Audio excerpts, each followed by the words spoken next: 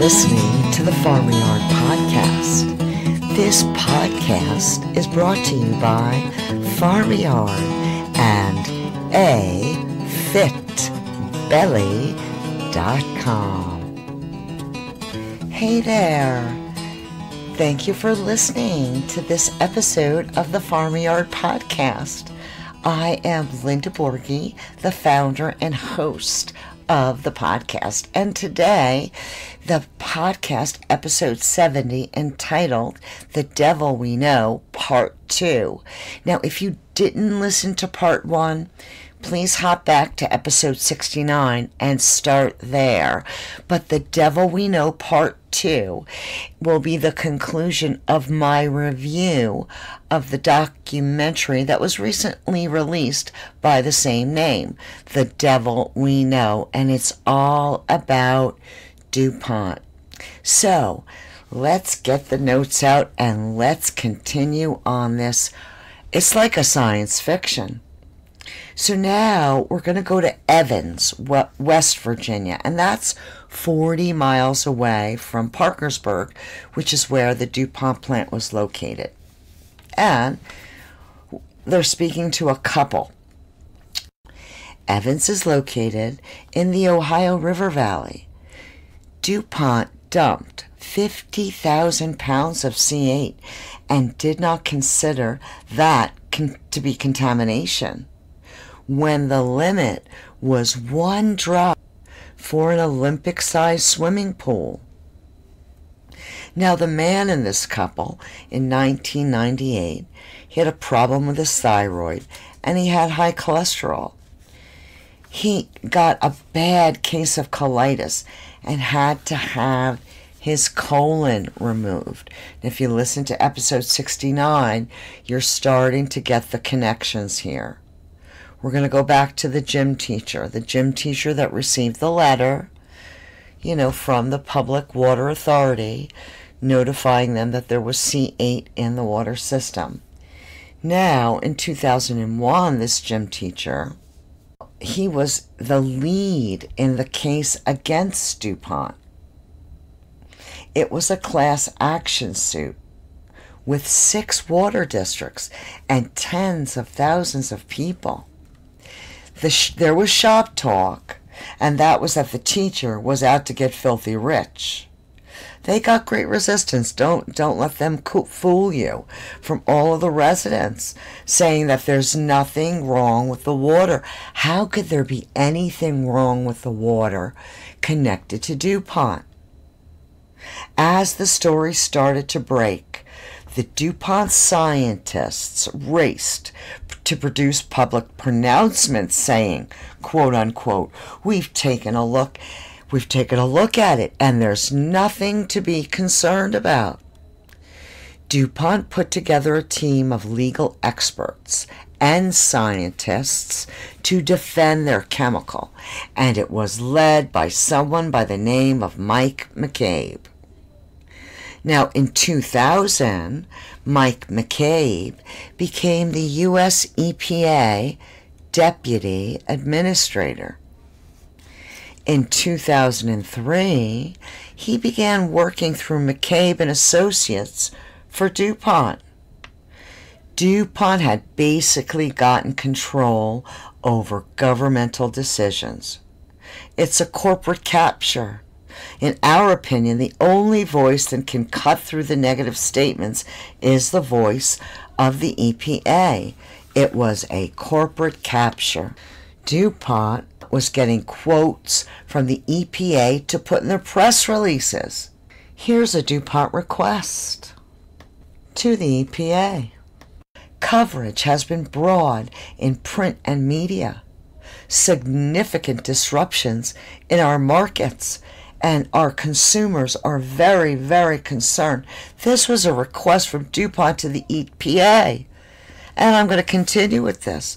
We need the EPA to first thing tomorrow make this statement, and I quote, consumer products sold under the Teflon brand are safe, period.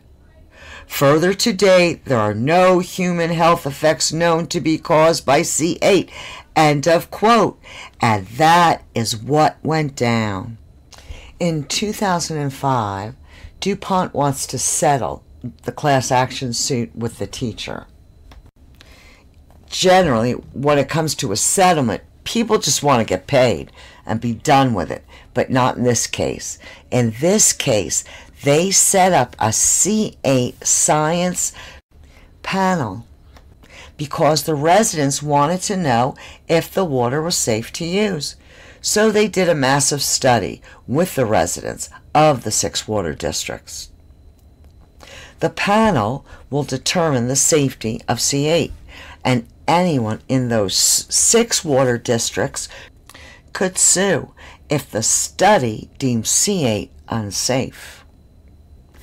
It took more than 7 years for the study results, and when they came back around 2012. 70,000 people participated. It was the largest human health study due to its breadth and scope. The results showed a connection to testicular and kidney cancer, ulcerative colitis, thyroid disease, preeclampsia, and high cholesterol. First, you betray the workers by not telling them. Then, you betray the community in which these plants operate. Then, you betray the community next door, who is as well being exposed. Dupont's argument was, so what if it's in the blood? Now, let's not forget that as a result of the science panel findings in the class action suit, anyone from the Ohio River Valley with diseases linked to C8 could sue Dupont for personal injuries.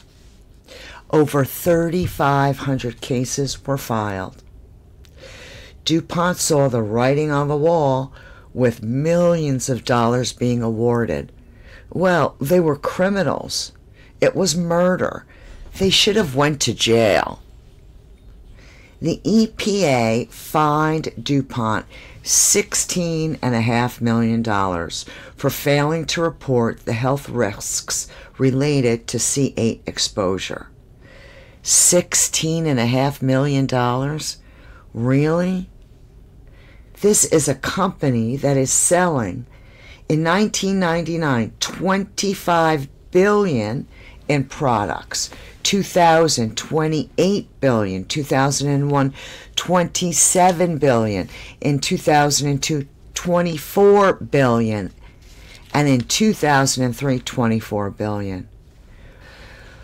What should the fine be for contaminating humanity? Contaminating the living world? Well, definitely not 16 million.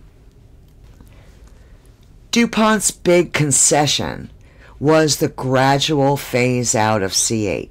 By 2015, no one could make C8.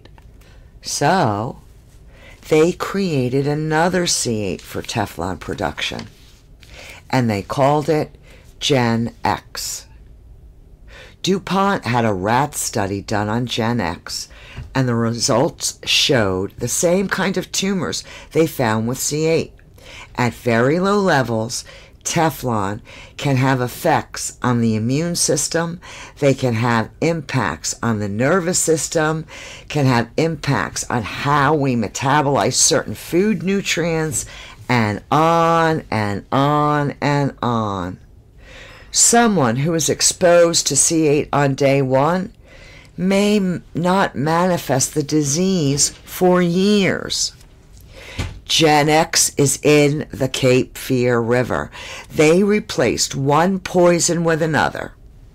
Facing thousands of lawsuits, DuPont created a spin-off company called Chemours, which took over all the manufacturing of Gen X. Chemours is now one of the largest producer of fluorochemicals in the world. Gen X is just one of 88,000 unregulated chemicals used in everyday products. And that is my review of the movie, The Devil We Know. I don't know, we've been fooled. I mean, we have definitely been fooled for the sake and the benefit financially of a few. But that doesn't mean that this cannot change. And I'm going to give you an example of that change. The person that first introduced me to Gen X in the Cape Fear River is Evan Folds. And Evan lives in Wilmington, North Carolina. And there was an election recently, and he ran as a write-in candidate for the supervisory position of Soil and Water Conservancy. Now, I'm not sure if I have the numbers exactly right, but the proportions are, in past elections, they received maybe 18 write-in votes. Well, Evan won the position, he won the election with 5,800 write-in votes. And with a young man in that position, with his depth of knowledge in soil and water, we are heading in the right direction. We just have to multiply people like him in positions of power so we can move this train wreck around. So that's what I have to say about water and Dupont, and throw all of those pans away. Throw all your silicone utensils away, because it may not be killing you today, but sometime in the future it may just come back to bite you in the you-know-what. And please watch the movie The Devil We Know. Well, there you go. There's another episode of the Farmyard Podcast. I hope that you have enjoyed this and gotten tremendous information from it. If you have, please share it with others. Please tell people about it. Download, subscribe, comment. Let's get the word out there. I know we could do it, kiddos. I know we can do it.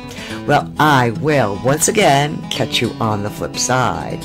And until then, grow healthy, people.